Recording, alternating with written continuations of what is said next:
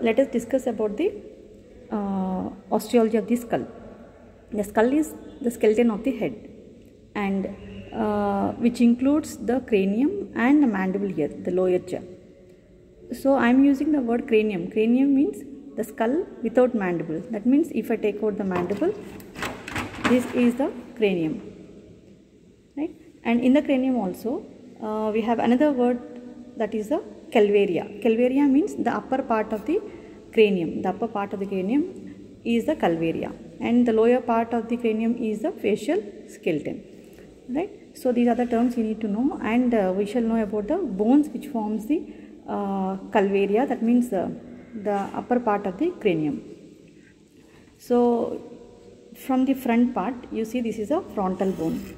Frontal bone, this is a single bone, that means unpaired bone, and these two are the two parietal bones. Two parietal bones.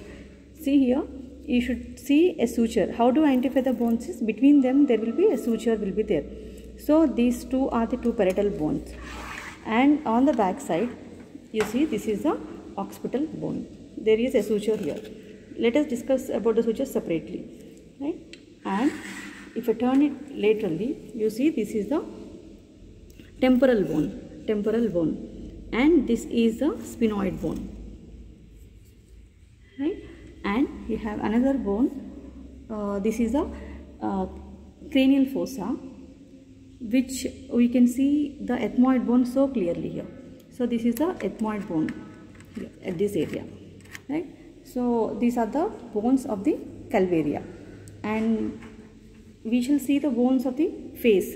So the bones of the face is very easy. The lower facial skeleton is formed by the mandible, and the upper facial skeleton is formed by the, this is the zygomatic bone, maxilla, and two nasal bones, right?